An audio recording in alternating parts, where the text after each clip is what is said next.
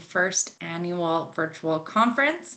Our next session is entitled PKI, the Security Solution for the Internet of Things. Our presenter is Mike Nelson. Mike Nelson is the VP of IoT Security at DigiCert, my apologies, a leader in digital security. In this role, Mike oversees the company's strategic IoT market development for critical infrastructure industries. Mike frequently consults with organizations, contributes to media reports, and speaks at industry conferences about how technology can be used to improve cybersecurity for connected systems. Before DigiCert, Mike spent his career in healthcare IT, including a time at the U.S. Department of Health and Human Services, GE Healthcare, and Levitt Partners. Mike's passion for the industry stems from his personal experience as a type 1 diabetic and his use of connected technology in his treatment. Please welcome Mike Nelson.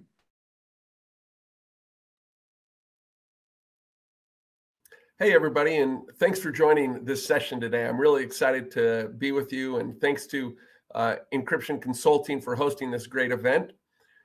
Today, I'm going to be talking about a really important security topic that Encryption Consulting and all of us, I'm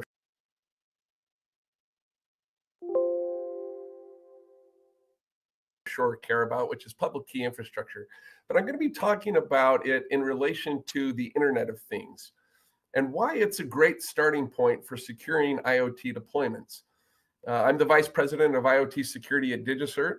I've worked with hundreds of organizations deploying complicated, complex, challenging IoT deployments. And I'm really excited to share with you some insights that we have learned that I hope can be helpful as you think about the challenge of securing the Internet of Things. But before we jump into the content, I think it's kind of fun to look back at the history of the Internet. Its launch in 1969 with ARPANET and the Queen sending the first email in 1972. I'll just highlight a couple more of these points. I think it's important to think about the history of the Internet as we get into connected devices and how they're actually changing the Internet. In 1989, information was made available for the first time, made it easy to publish and access information. Many people consider that the official launch. Many people don't know that in 1990, the first IoT device was actually launched, and it was a toaster. There's a gentleman who thought it would be fun to try to connect and control his toaster oven through the use of the Internet. Amazon, eBay, Google then evolved over the next several years. And by 2003, almost 50% of UK homes were using the Internet. The launch of music. You guys remember the painful process of downloading music and hearing your modem connecting and then taking about 15 to 20 minutes to download one song. 2004 is when that growth was happening. And by 2005, we then started seeing social media platforms like Flickr and Facebook. YouTube came shortly after that and began really changing the way the Internet was used, making it much more accessible. Today, as we look at connected devices, there are north of 36 billion devices being used. IoT devices are popping up in every corner of our lives, and they're providing tremendous benefits. I'm going to talk about that. But the Internet continues to evolve. It continues to do more in our lives to bring greater value. It starts by communication network, and then it evolves to e-commerce. It evolves to music. It evolves to social media networking. And now today it's evolving and it's allowing us to gain greater insights, greater data on the devices that we are using in our daily lives to improve the quality and experience of the things that we do. As the number of devices go up, the complexity of securing those devices becomes more and more challenging. And with that increase of connectivity, that increase of complexity, the threats of those devices goes up significantly. I speak with people all the time, and there's a common phrase that says, people say this all the time, that says, anything that's connected to the internet will eventually be hacked.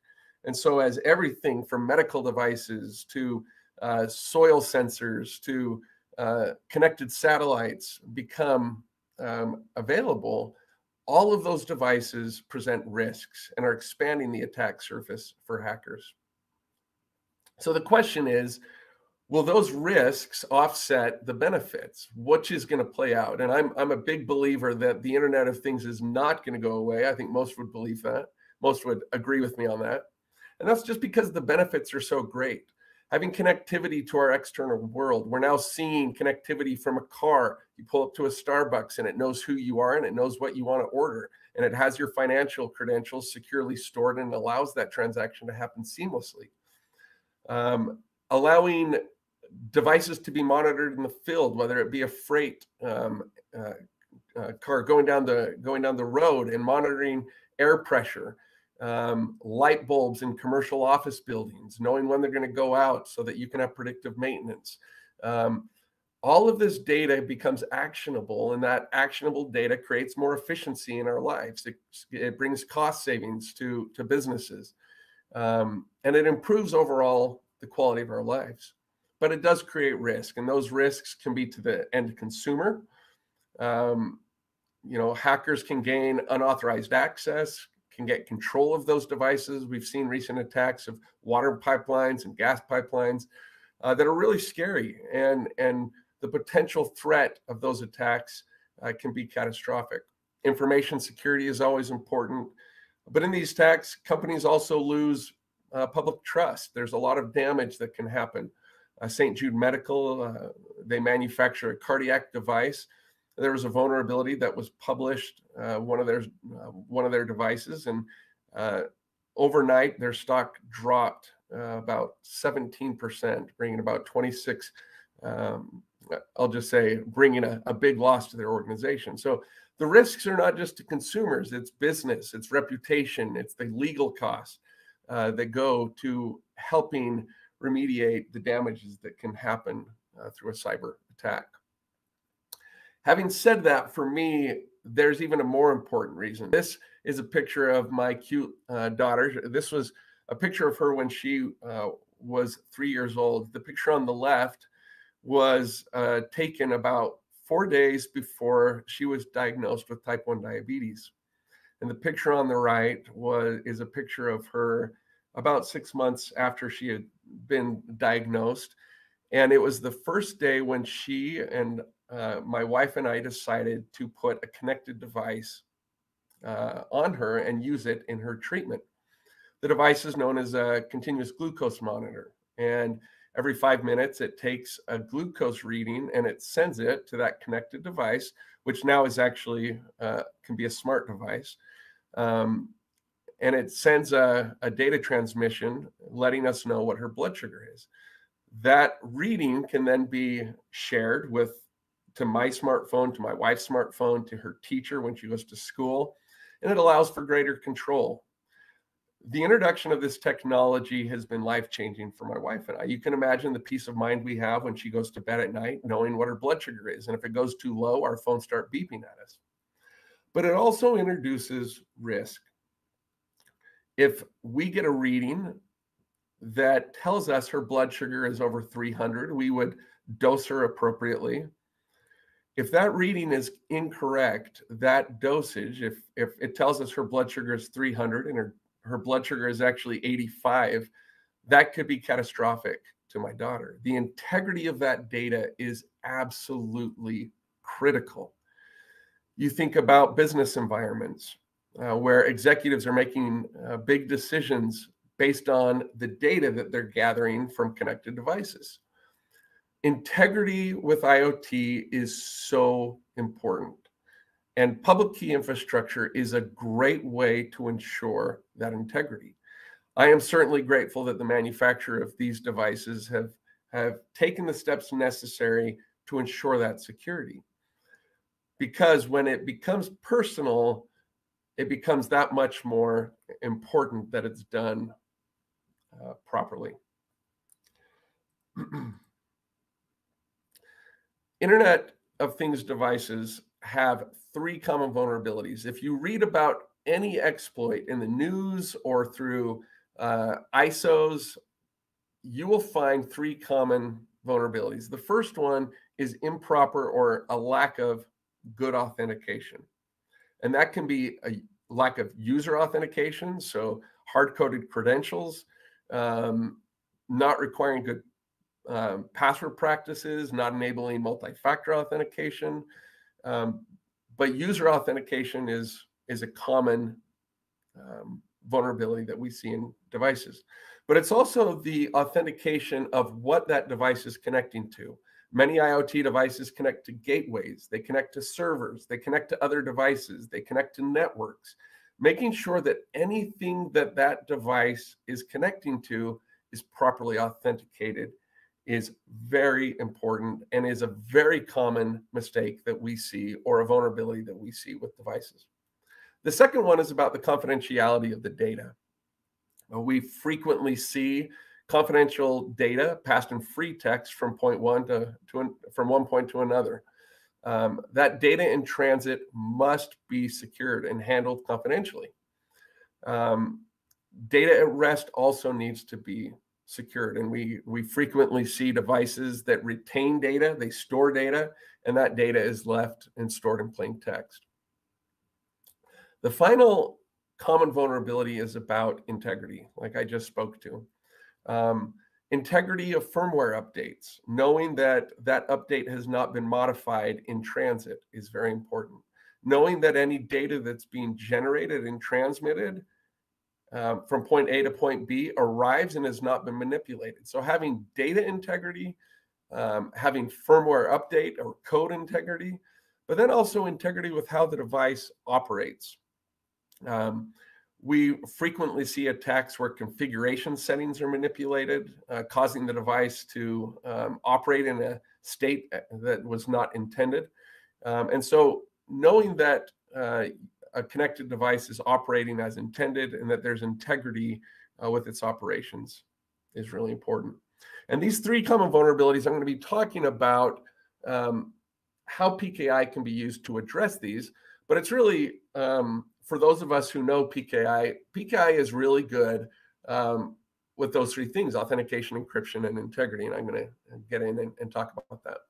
A friend of mine, Scott Irvin, who is a very good security researcher, he's done a lot of great work and published a lot of good things. But he spoke at an event for DigiCert a little while ago, and he said, if you're encrypting your data in transport, authenticating all your connections, signing all the code that runs on your devices, hackers move on to the next device. And I love that. It's those basic cybersecurity hygiene things that you need to do of authentication, encryption, and integrity that really provide a great starting point that deter hackers from continuing.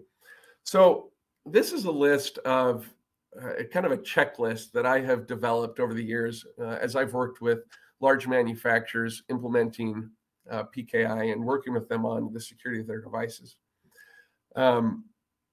These are things that I would say are non-negotiable. These things need to be done as a starting point for good device security, and I'll read through them.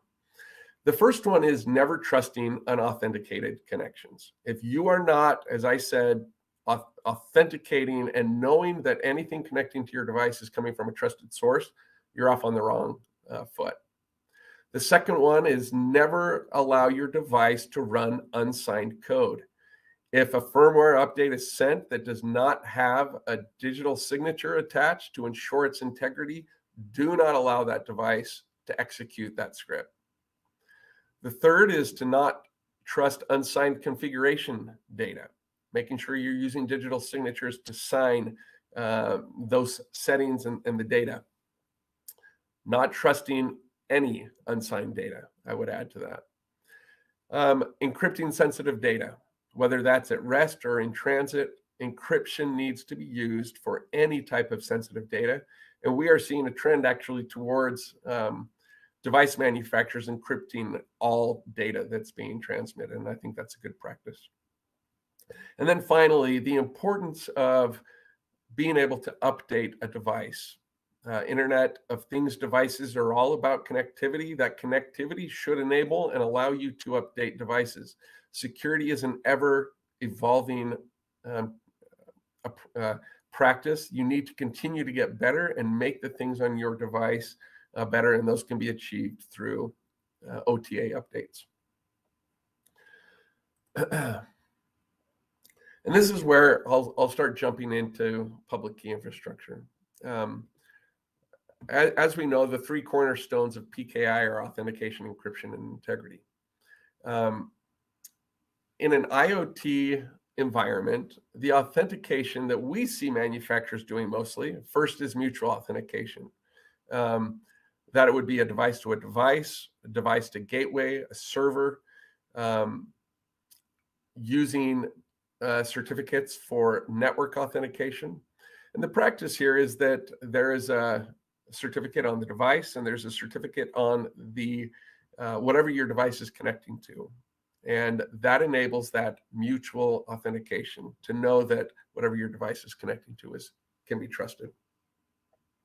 The second keystone of PKI is encryption, particularly encryption in transit, and using certificates and keys to ensure that that data is handled in a confidential way. And then with integrity, making sure that your developers, before they deploy code, once it's been tested, you go through the right DevOps process, that digital signatures are used for code signing to make sure that that is stamped and approved from your organization and that it can be trusted. And once that device receives it, it looks for that signature to ensure its integrity. We are seeing a trend of using signatures in the supply chain and using code signing in the supply chain to ensure the integrity of all the different component parts, whether that be software, but to make sure that the supply chain that is going into a device is also secure.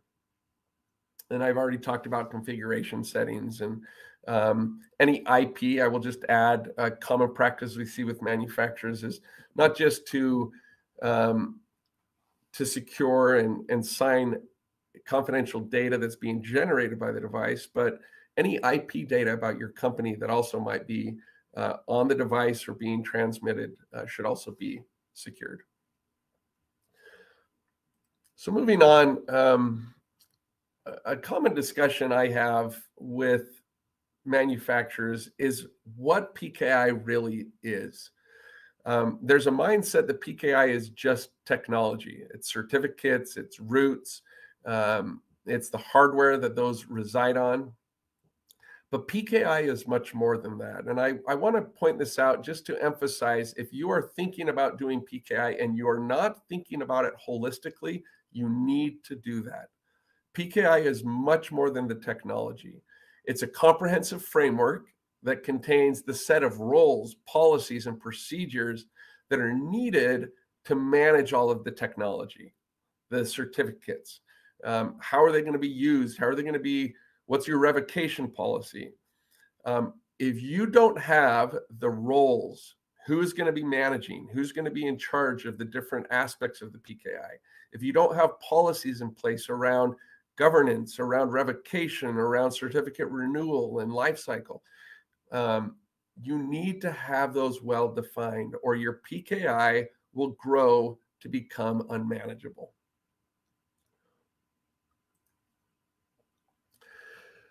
Now I'd like to jump into common challenges that we hear from our customers and that they ask for our help to solve. And I'm just going to highlight 3 of them today. The first one is certificate provisioning, how to get certificates to devices. The second one is about device management, not certificate management, although that plays into it, but more on the device management through the use of certificate management. And then finally, we have seen a lot of challenges around code signing. I think the SolarWinds attack that happened recently has heightened awareness of bad code signing practices. And we're seeing a lot of organizations try to rectify and fix those. And I'll jump into those. So the first challenge I'd like to talk about is certificate provisioning. And the reason this is so hard is because devices, first of all, the quantity of devices, but the second is the decision. You can provision a certificate to a device in the supply chain. So IoT devices have secure microcontrollers on them. Most of them do. Hopefully they do. You can pre-provision certificates during the supply chain. You can do it at the point of manufacturing. Or you can provision certificates to devices once they're deployed and in the field and when they call home. So we have seen a lot of manufacturers struggle to figure out when they want to do that. And the important thing is having a PKI provider that has flexibility that allows you to do all of these. As I said, we have a partnership with Arrow Electronics where our customers can request chipsets that have our certificates pre-provisioned. They're what we call a birth certificate. And those go to the manufacturing line with the certificate already provisioned, so they don't have to change any of their manufacturing processes or procedures. And they go about installing that chip into the device, and it has that certificate already there. That's one approach. The second one is to do it at the point of manufacturing. This requires a little bit more infrastructure at your manufacturing line. We have on-premise. DigiCert can provide on-premise or cloud-based solutions to get certificates and then be able to provision those from the manufacturing floor. We commonly see manufacturers take this approach, and we also see a wide variety of on-prem and cloud-based approaches at the point of manufacturing. And that really comes down to the risk appetite of the manufacturer and what they're willing to tolerate. If they are willing to have a connection to the cloud, then doing a cloud-based PKI makes sense. If they're not tolerant to that, then on-premise might be the right option for them. The second common challenge that we frequently hear about is related to device management. Public key infrastructure can be used to establish an identity of that device. You can put the serial number or whatnot embedded within the certificate profile, establishing a strong identity. The other challenge with devices that we hear from our customers is having a healthy view of the devices that are in their portfolio, but then having the ability to do reporting on those. What's the health of those devices? When do certificates expire? What's the validity of those certificates?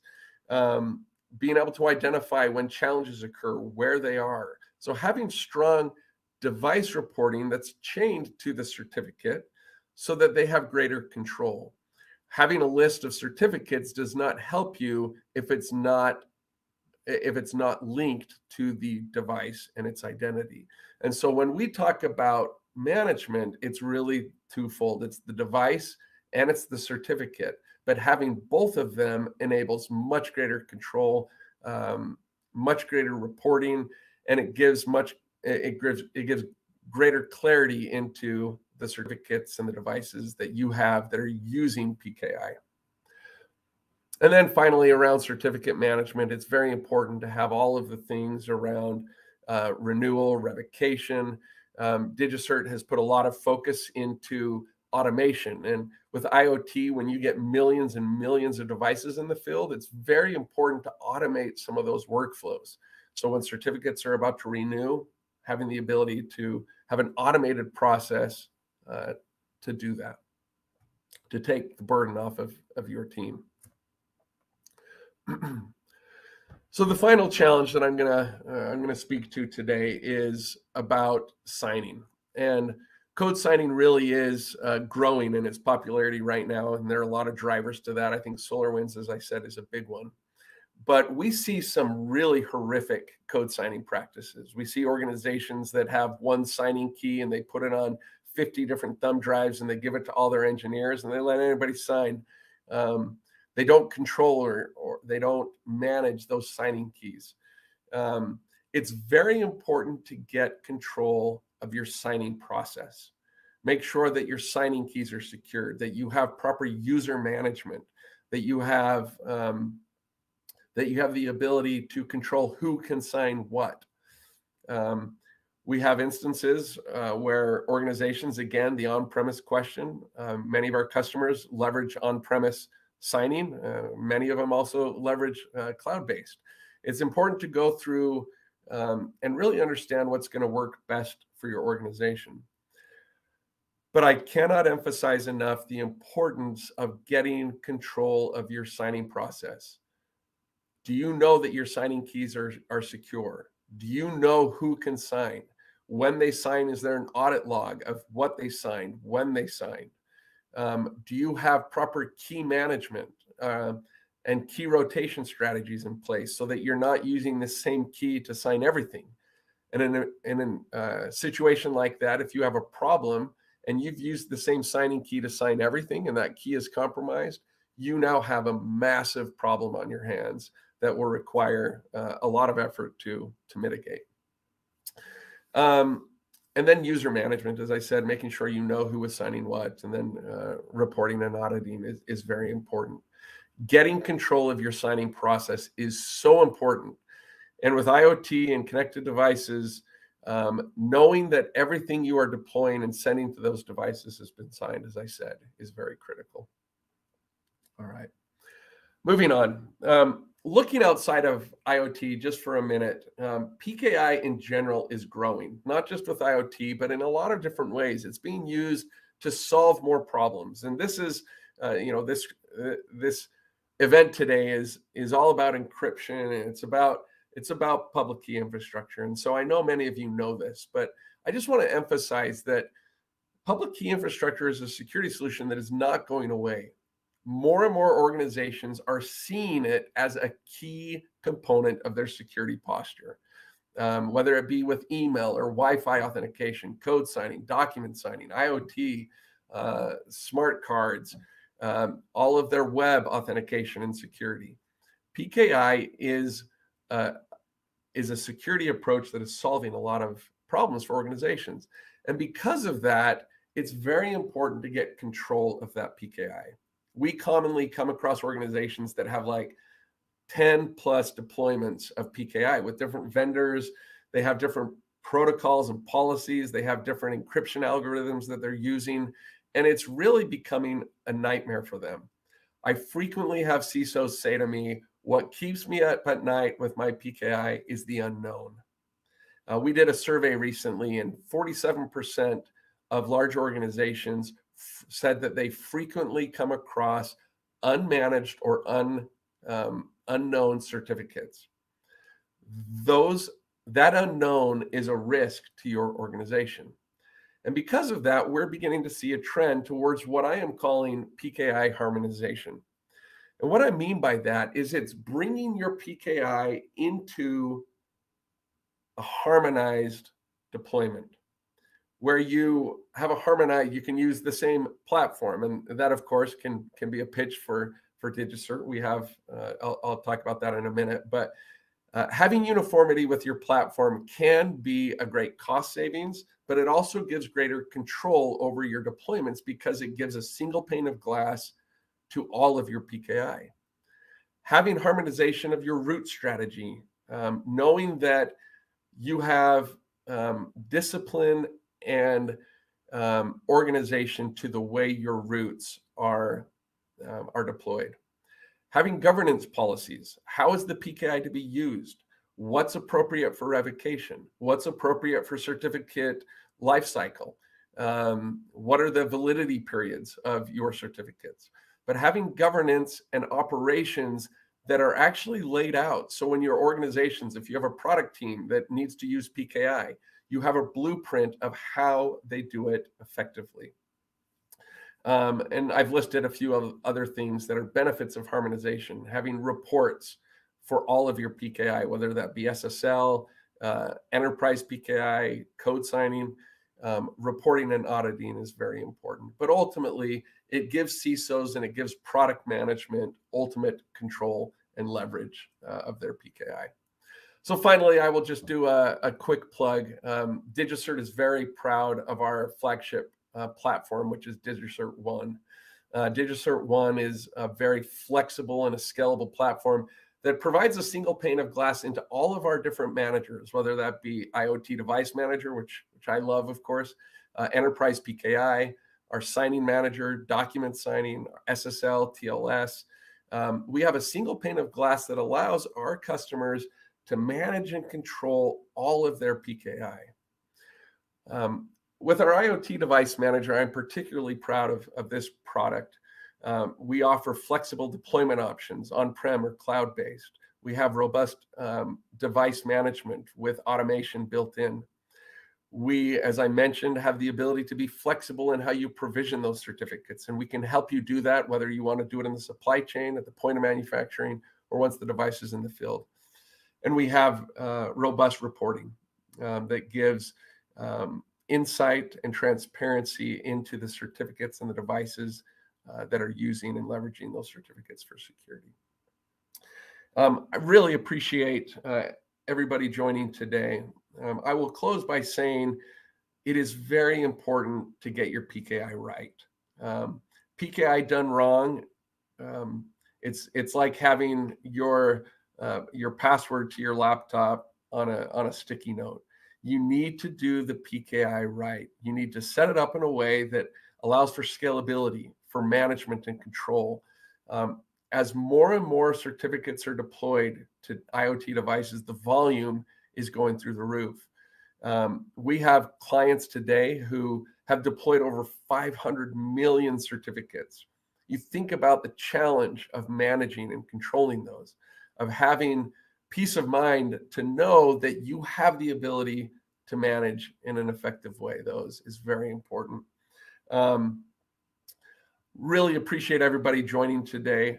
I have confidence in telling you PKI is the starting point for IoT security, and really excited to continue working in this space. And if you have any questions, or if I can be of help in any way, whether that just be through a quick phone call or an email, please reach out to me. I'd love to have that discussion with you. Thank you so much for your time today.